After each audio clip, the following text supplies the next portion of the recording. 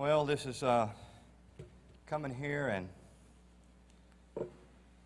being able to stand up here and look at you and share has been a long time coming. I mean, like years coming. I want to make a couple of comments on Melissa's testimony, just so you could appreciate the miracle that took place. Melissa had effectively shut down everybody. She wouldn't listen to me or anybody else. It's not like there wasn't men of understanding that couldn't open this up to her. I'm sure there were. She wouldn't listen, okay? She had to be reached from the inside. This was a miracle that took place within her. She read the scriptures. I'm going to tell you, she read the scriptures and the Bible, because of her heart, just became a living thing. And it just led right there to Jesus. Praise the Lord. If I were to just cut away the non-essentials of my testimony, and if I were just to boil everything down to one sentence, it could be summarized as, once I was blind, but now I see. And incidentally, brethren, I was born blind. And whoever heard from the beginning of the world a man who was born blind being given his sight? And it's a wonderful truth to see that God does give sight to the blind and He freed the captives. You know, being here it's just so many things have happened, and just being here has just been like a tremendous thing. I can't believe we're here. When I look around and I observe the many things that God has done for the family, and when I listen to all the wonderful and marvelous things He has done, different stories I've listened to and been a part of, I feel like a child when I get up here and say that God surely can do everything. God can do everything, and surely God does do everything. Everything flows from God. Out of God is everything. He is the cause for everything we have.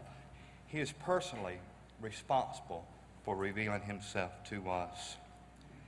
God has given each and one of us a brain, very functional, and He's given it to us to fully consider and contemplate the majesty of Him, of God. And we need to engage our minds, and we need to encourage others to engage their minds for this purpose, to contemplate God and to, muse and think about God. Like I said, that God is, He's responsible for revealing Himself to us initially. As you remember, in the garden, it wasn't but a short period of time, and that after the fall, that barely anyone knew God at all. They had forgotten all about God. And I think someone told me that in 7 short generations that man had become so wicked, God had to destroy the face of the earth. 7 generations, God had to destroy the earth. And then, it doesn't surprise us. That's the nature of flesh. Flesh is dead to God. It has no recognition of God. It has no realization that God is there. And so, I say to you, in this dead condition, man didn't come to any assumptions about God. In this dead condition, man didn't just figure all this out. God had to reveal this to him. God is responsible for the divine plan to redeem mankind. God has provided absolutely everything a man needs to be free. In the kingdom of God, among men, where God is working out His eternal purpose, it's been His good pleasure to allow man to be co-participants and co-partners with Him. And they are referred to the called out ones. Those who have been called out by Jesus to the Father had been allowed to participate with Him. And Jesus calls us, and He continues to call us up higher into the heavenly places, where we can see that this call of Jesus is like a progressive thing, that it just continually calling us upward and higher, even out of this world. And brothers, we do this by faith. I have some things I want to share with you, and this is a verbal testimony. The things that I say are intended to recommend God to you based on what He's done in my life. This testimony serves as evidence for what God has done You know, I get up here and I say with words as a testimony, actually our lives are walking and living testimonies of the power of God. There's two primary things I want you to see in this testimony. First of all, I want you to see that God is utterly faithful. When I get through, I want you to be able to realize God is faithful. And He's been faithful to me. And I hope I can bring this out to you. God is faithful. And He never does. He always does what is right. He never does what is wrong. Secondly, this testimony can also be seen as a sort of kind of like a report on the modern church. If you can entitle a testimony, I entitle this one Searching for God. In Acts 17:26, God has from one blood, Paul says that through the Spirit, that God has from one blood created all men everywhere. He has strategically placed them about the earth, determining their boundaries and pointing the times in which they live in view of or in hopes that they might find God. And then the Spirit makes a critical point about saying that even though He's not very far from each and every one of us. So we see from that the sole purpose of man is to pursue God and to look for God. That's a primary occupation of man, is to pursue God.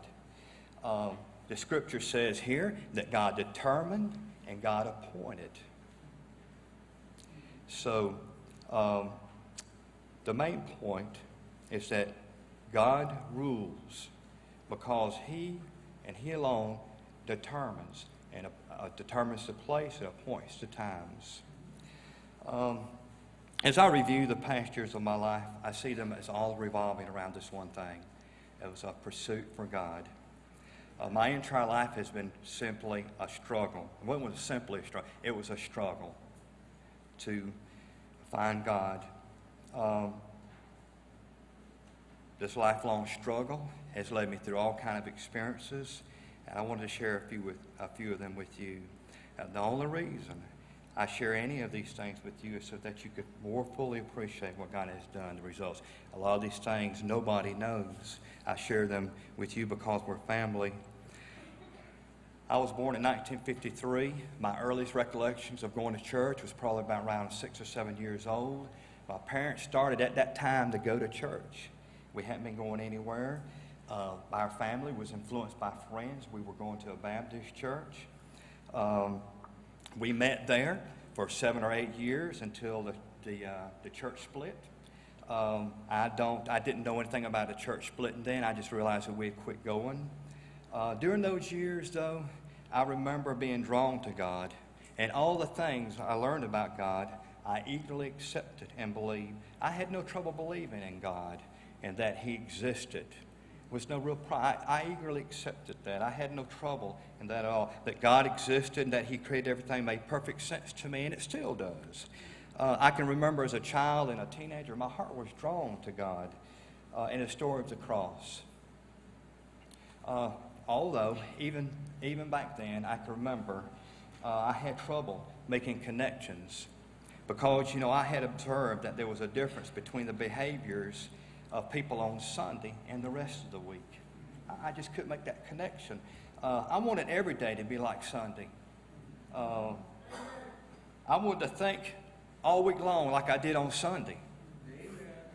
I see some people smiling about that, but you know what I mean.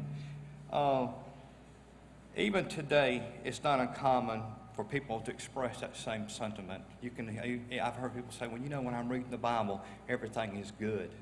But, when I get away from the Scriptures and everything kind of seems to gravitate back to the normal. Or when I'm at church, I feel real good about church and being surrounded by the everything at church. I feel real good. But then Monday morning, when I go back to work, everything's kind of like it's back to normal.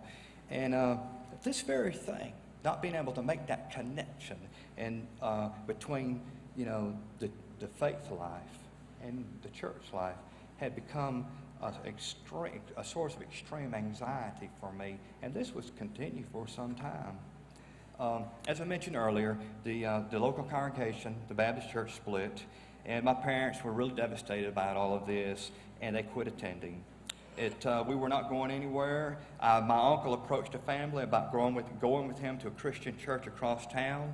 This is Central Christian Church that we were talking about, Brother Bill, the other day. It was an instrumental. They started going there. I was about 17 years old, and quite frankly, I was not interested in going to church. I had derived no benefit from going to church until this time. I had gotten anything from it. I was really interested in it at all. My parents was all gung-ho about going, but I didn't want to go. You know, the church tells you that the more you put, when you hear people say, like the church will tell you, say, well, you only get what you put into it, which is a valid kingdom principle. But that's not what they meant. They mean you need to be doing more, okay? And so I didn't go with them, and it's a kind of a natural thing to do, to lose interest in these kinds of things. Maybe if I refer to them like a Christian system, it's like void, and you don't see any benefits in them. You lose interest. And this was the time period was the late 60s. You remember those were the days of the hippie, and would move right into the Jesus movement. And the Jesus movement was a movement of a great many who had rejected the establishment. Along with this, the traditional church, which I had also rejected. One day, I came into possession of a magazine. It was shiny and glossy and had a picture of Jesus on the front cover. It was called Jesus Christ, Solid Rock. I perked right up. It was written by David Wilkerson, Salem Curbin. I think Hal Lindsey wrote some things in there. And it dealt strictly with the end times and the imminent return of Jesus. It got my attention, and it was primarily responsible with refueling in me a renewed interest in Jesus Christ and Him alone. I need to make this comment here that although my mind was oftentimes about the Lord, all the time I thought about Him, I hadn't forgotten anything I had learned, but I was living in the world. I belonged to the world, but I was still sensitive to all the things about Jesus. The message of Jesus returning has stirred in me a great desire to once again try to establish a connection with Him. I knew by then, though, that the church was going to be of no profit to me. I knew that the world and the ideas about living in the world was going to be an obstacle. I've already learned that. So I knew that this was something I was going to have to do. So with much prayer and scripture reading, I approached God and God alone. Personally, I did this. And I did the things I knew to do. It was natural for me to understand I needed to disconnect from the world. I don't know why Christian folk had such a problem with this, really. You know? I mean, you got to disconnect from the world and turn it loose. Anyway, I did that. And this was my senior year in high school. And that was in the early 70s. And the forced integration of two races was taking place in Savannah, Georgia. They were lagging behind. The state of Georgia forced that on them. And it was a bad time. And it was such a discouragement to me that I just decided not to go back. All this was happening at the same time. So I just quit going. For the first 6 weeks of school, I didn't go. I just quit. When I decided to return back to the Lord, though, I realized, I said, you know, I need to get back in school and get things straight, you know. So that's what I decided to do. In my all-out effort to connect with God, I decided I need to return to school. And so what I did, I took a New Testament Bible, stuck it in my front pocket, and I rolled up that Jesus Christ Solid Rock magazine. I stuck it in my back pocket, and off I went. And you're going to have to go see the principal. So I went to see the principal, and he told me, he said, technically, he said, you've already missed too many days to graduate. But he sat and listened to me as I told him the reason I was coming back to school. And he said, well, he said, I'll tell you what. He said, if you'll not miss any more days and pass all your classes, I'll graduate. And he did. I graduated in 1972. The days were so bad at school, though, I had to spend most of my time sort of kind of in the Word. So I read the Scriptures all the time, and then in my spare time, I tried to convince others about Jesus Christ. I'd use the New Testament scriptures in my magazine, and I went around to different people that I could approach, and I talked to them about Jesus. This is what I did. I started going to the Christian church with my family. This was my first exposure to the Christian church with its strong emphasis on baptism. As soon as I got started, they recognized that I needed to be immersed, and which was no obstacle to me. The idea of being immersed was no real problem. Actually, I had already been immersed as a young child, 10 or 11, with the Baptist. But the real problem came was that my good friend, who I grew up with, his daddy was a Baptist preacher. And as I look back now, he was more familiar with the teachings of John Calvin than he was Jesus Christ. But he told me, he said, hey, you don't need to be baptized. The Christian church told me I did. It got to be a real thing. And so I knew that whatever decision I made was going to determine which group I was going to associate with. So I got to be such a thing that I told them both that I didn't want to hear it. So I quit discussions with both groups, and I decided to study the thing for myself and to come to a conclusion on my own. I didn't really understand all the implications at the time about being immersed. I didn't trust anybody. It was a sensitive issue. I didn't trust anybody on either side. I felt in my heart I wanted to be immersed again to make sure that I fully complied in every way. So I submitted to be immersed by Tim Hudson sometime my senior year. So my aggressive behavior for the Lord continued, and eventually I was considered radical and extreme, even though I didn't consider myself radical or extreme. And by the same token, I didn't even consider that the others were casual and disinterested. I guess that's why I seem so radical and extreme. But anyway, the way I was out of absolute necessity. I was determined not to let this slip, out of my hands. So I had to be aggressive about it, kind of like violently, take it. And I was desperately trying to connect and stay connected. So far, no one, I was in the Christian church too for some time, so far, no one had declared to me the nature of the faith life. No one had opened up to me about the new man or the transforming power of God. I didn't have the slightest notion of the new covenant, what being born again really meant. God's eternal purpose was like absolutely foreign to me. The struggle between the old man and the new man hadn't even been addressed at all. Our eternal inheritance in Jesus Christ, God's eternal purpose, none of these things. I'd never heard them. However, before I had graduated from high school, people were already talking to me about the full-time ministry, which I didn't understand. I didn't even understand. I didn't stop to consider that there was a part-time ministry. So they said that I was slated for the full-time ministry, and that the full-time ministry was the right thing for me to do, because all serious-minded people committed to the Lord in this way was to go into full-time ministry. The youth group leaders took me to Atlanta Christian College where I met with so many people. Actually, they reminded me, and I ain't trying to be negative, but they reminded me of a huge youth group, somewhere. And so I enjoyed it. I came back.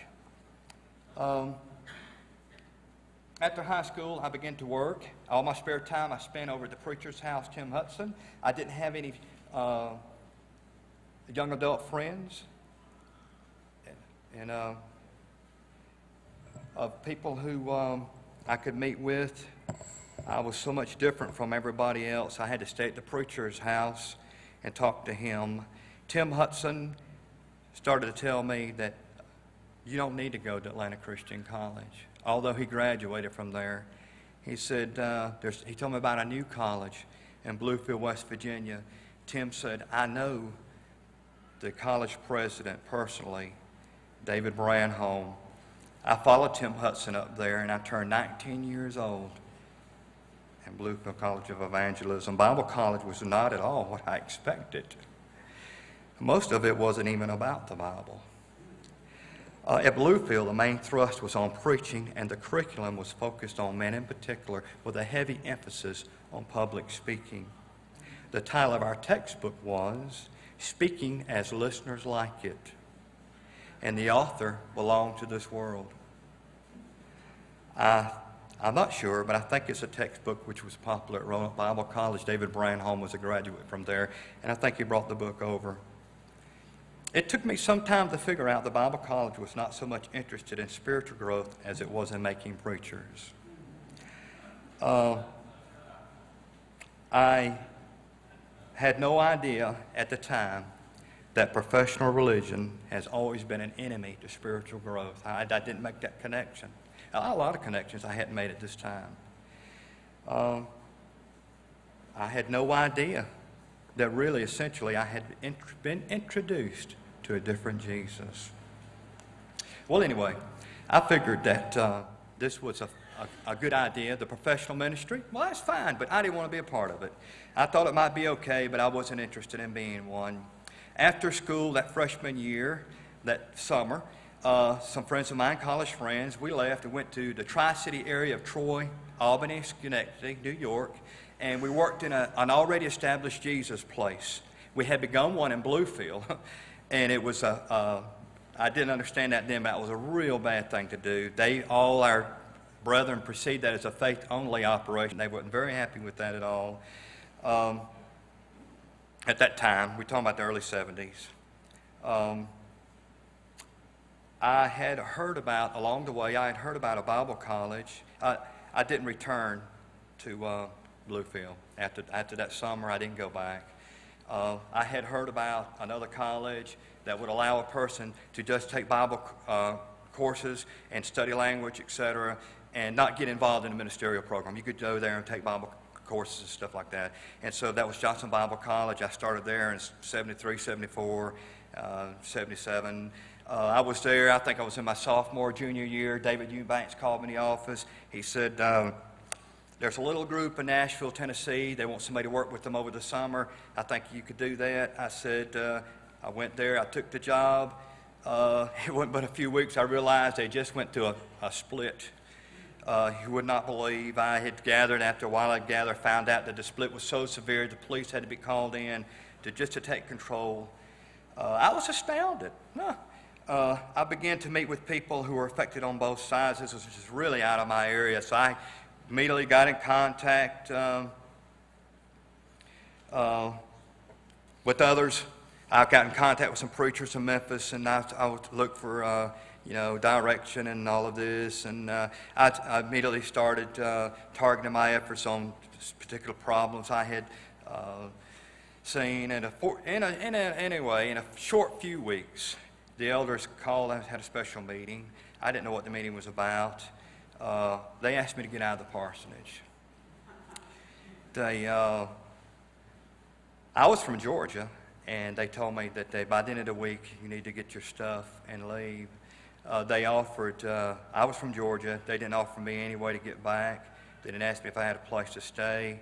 I got out. They didn't come by to check on me. I never heard from them again, nor saw any of them again.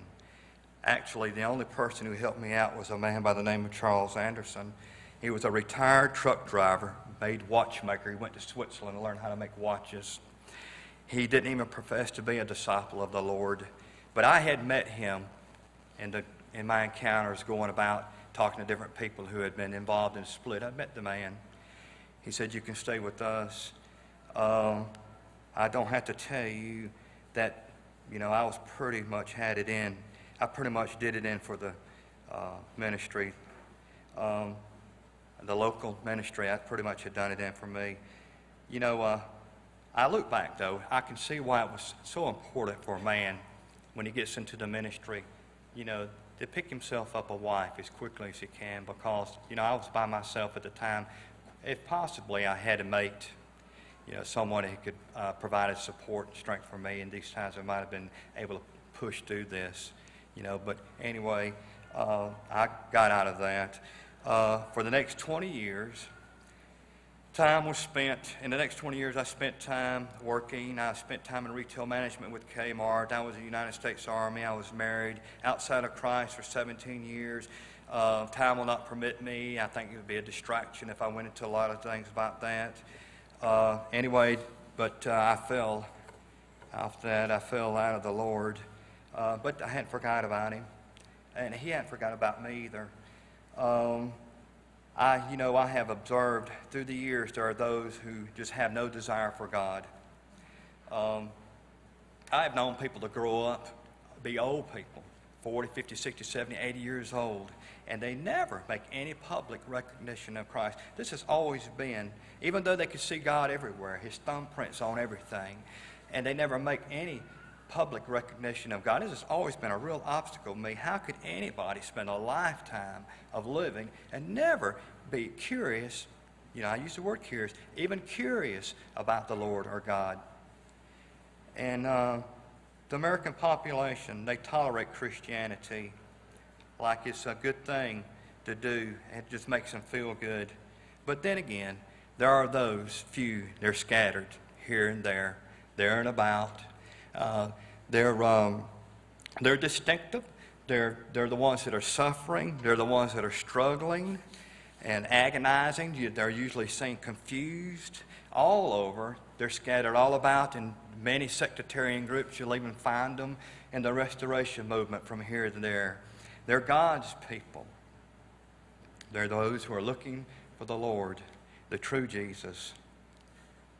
The years I spent, about 17 or 18, were some really rough times. I had to work really hard. I had to sometimes work several jobs. My spiritual life was an absolute disaster. I couldn't seem to make any progress in my understanding. I went to church. I tried to get involved in the church. I had a tract ministry going, and I would be quickly approached by different congregations wanting me to do this and wanting to get involved, and I would, but I never was able to make any connections, real connections for the Lord. I didn't want to get involved in the Christian system, but I did want the Lord. So this is the way my life journey was going. In the 90s, things were looking a little better financially. Kids were growing up. And then in 1999, my wife approached me one day, just right out of the blue, and she said she was moving out. She needed some space, and that Gretchen, my daughter, was going to go with her. They were going to get an apartment. And she said, we're going to go over there, and I just need some time. I said, well, hey. I said, well, look. I said, take whatever you need. I'll, do this and that and this and that. And I make all these concessions. I found out shortly that she didn't go to an apartment. She had moved in with another man and filed for divorce. I didn't contest the divorce. By December of that same year, we were divorced legally. I was, of course, devastated and personally insulted by that. I still didn't see God working. I went back to school. I went to a small community college in town. My daughter was working for Arby's restaurant there in town, and I was going about my life. Gretchen was telling me about this woman manager that she worked for. She told me about this pretty woman manager she had, and she wanted me to come up and see her. And Gretchen was persistent about this, and she kept on and on and on. Why, Daddy, come on up there, and I want you to meet my manager. And so, well, okay. And so one day I went up there, I got in the checkout line, and I seen this dark-headed woman up there bouncing around, totally, fully in control of the restaurant. Big old smile on her face. I said, oh. I got in the line and ordered. Our first date was November 2000. We dated for a year. October 5th, 2001, we got married. We had a wonderful time at everything we did. I never got along with anyone so good. I never enjoyed anyone so much. We had many good conversations concerning the Lord before we got married. This continues afterwards, incidentally. We never talked so much about denominational differences in doctrine, but rather we primarily talked about God. We talked about the Lord and how He has chosen to work in the lives of people, things like this. Then on Memorial Day, 2002, something happened. And it was kind of, the world would call it a reality check. That's what the world would call it. The details of what happened would really be an unnecessary distraction. But I will describe it this way. It was a crossroad. It was a significant event. And that the way I would respond, my decision would, looking back, would have definitely altered the course of my life. It would set it like in stone and concrete. I took several days off from work, contemplating on how I would react, how I would respond. The events that had taken place on that weekend had been directed at me personally, but they had really impacted our relationship together.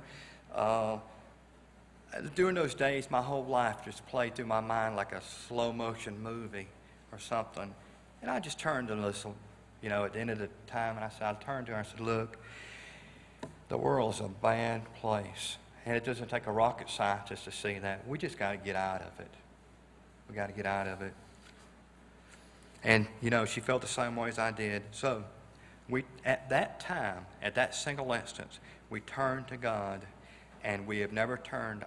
We turned our back to the world, and we haven't looked back. This turning to God was not a nonchalant or casual matter. In fact, I knew better than that. This was an absolute turning to God. It was a desperate, a despair. It was like an abject surrender to God. The word abject has within it the idea of utter resignation with humility. That's why I chose it. It's like hopelessness. And so that's the frame of mind we had when we turned to the Lord. We quickly departed from the world. We sold all our pleasure-seeking toys. And we began a most earnest quest for God together. It's been a most marvelous thing. And it's even led us here. I never thought for a moment that we'd end up here at that time. God never fails to recognize anything we think or do. His eyes upon the face of the earth, back and forth, looking for people, just like us, for example. He's looking to help them. Now, Satan would have you believe that's not true. And we know he's a liar, and that everything he has to say is a counterfeit, and it's an outright deception. We have faced many obstacles together. In the beginning, we had some serious things to work through. We together faced a difficult obstacle, the old familiar enemy of institutionalism and the dead modern church. I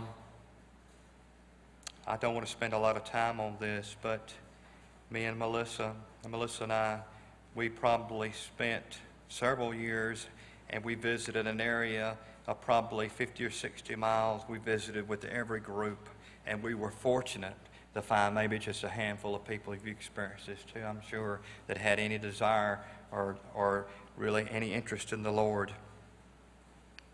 We were just really distraught.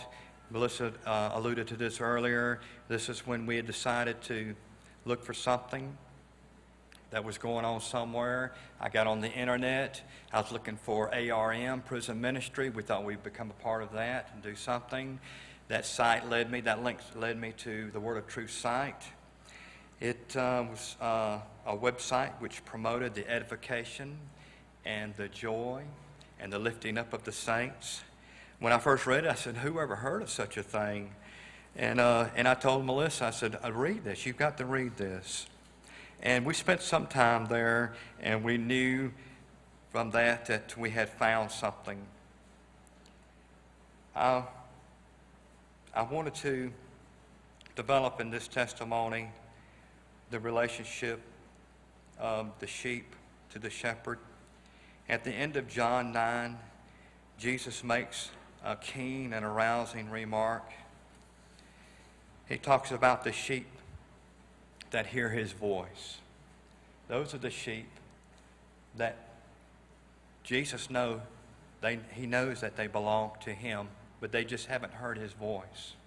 They've been here and they've been there and they've heard all different kinds of voices, but they haven't responded. And it's primarily because they didn't hear Jesus.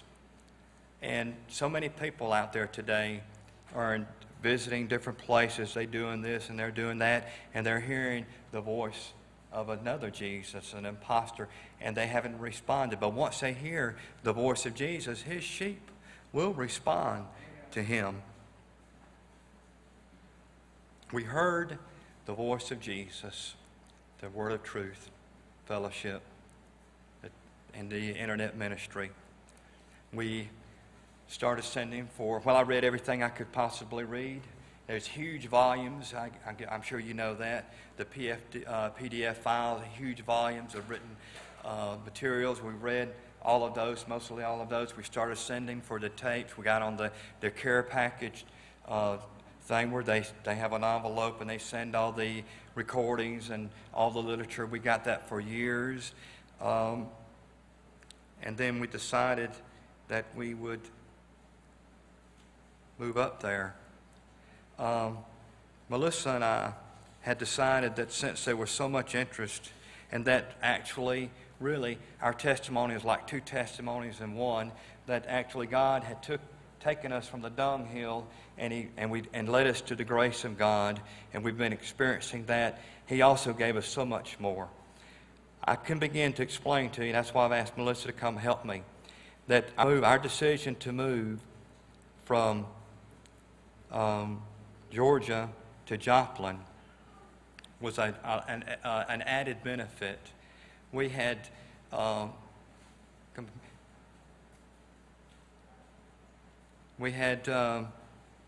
you've got to know this. I wanted to share these things with you because they're a benefit. They're going to be a blessing to you, because they're going to confirm to you that once you step out, once you pack it up, then God will begin to act.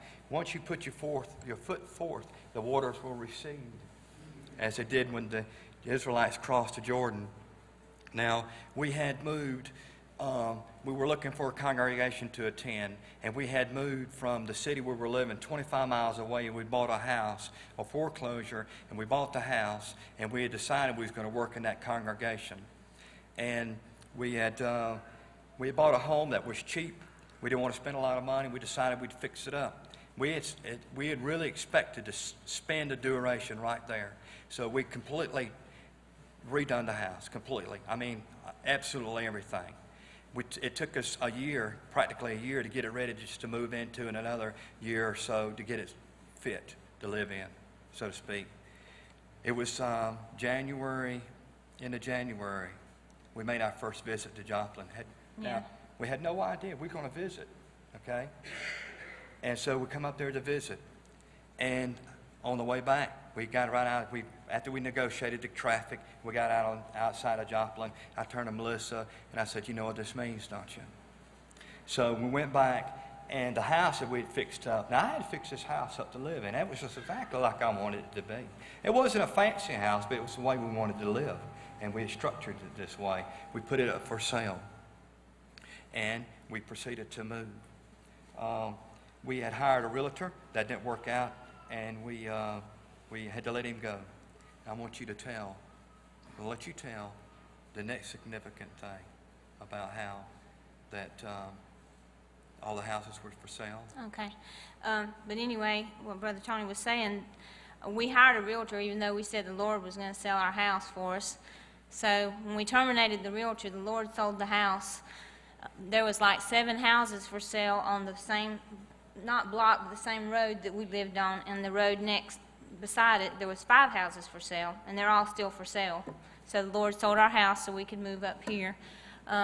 He was faithful in giving us the money. We only asked the money we had in the house, and in that gave us enough money to have enough money to move here and to pay down on another house. So he gave us what we needed.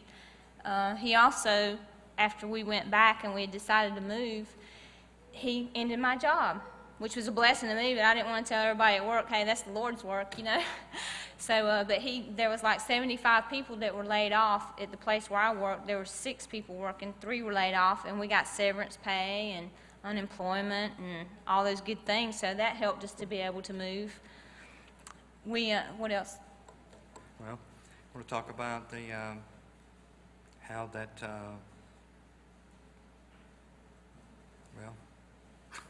my mind is blank, but The closing on the house too. We were wanting to relay these things because of it building our faith. Because one thing that I've learned is that if you act on faith, you build your faith. Your faith is built by acting on it. The Lord blesses you when you actually step forth. Because until we actually took a step, we didn't get the blessing. Like, we were blessed with the Word of Truth ministry, and we had been praying for fellowship, and they had been praying for us for fellowship, and we even had a little Bible study in our home. But the people that did meet with us, there were 3 ladies. They weren't really serious because when we started talking about serious things, that dwindled out. But when we finally came up here and made the decision to move, the Lord blessed us with all the things so that we were actually able to move up here. Even with the closing of the house, it didn't close. Both houses closed on Monday when we traveled up here. Now, Satan delayed us until the last minute so that it would take us longer to get here. That's why Monday morning we were late, because he drug it out to the end. There were 5 or 6 people in the realty office that got there after us and closed before us, and everybody kept saying, I can't understand why it's taking so long, and we just looked at each other and we said, we know why. we had when we made our decision to come up to Joplin, we had found a home. The buyer, the sellers had agreed to sell the house on a contingency that we sell ours. And we came up here to look at the house to make sure. We drove all the way up here, and we looked at the house. We signed a contract in the Blakely's home. We went back. The house had been vacant for 1 year. We went back. We hadn't been there. So a Friday afternoon, our realtor called us and said, guess what? We got a problem that the seller has found a buyer that's offering them full price, and you've got 72 hours to come up with a buyer to satisfy the contingency. Is this on a weekend? I want you to know, brethren, Monday, no realtor either. We didn't have a realtor. Monday, we had a buyer for our house. Yep. We thought it effectively shut us down. Called up here, one more. Called up here and was going to see about a loan for that house. The man told me, said, Mr. Parker, you're going to have to come up here because you're going to be out of a job. He said, you're going to have to come up here and work for 30 days and establish yourself before I can give you the loan. And I said, well, no.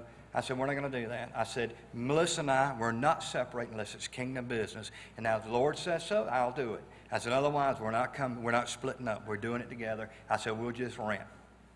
So we called somebody else, got the loan. No job. So the Lord is faithful. Right.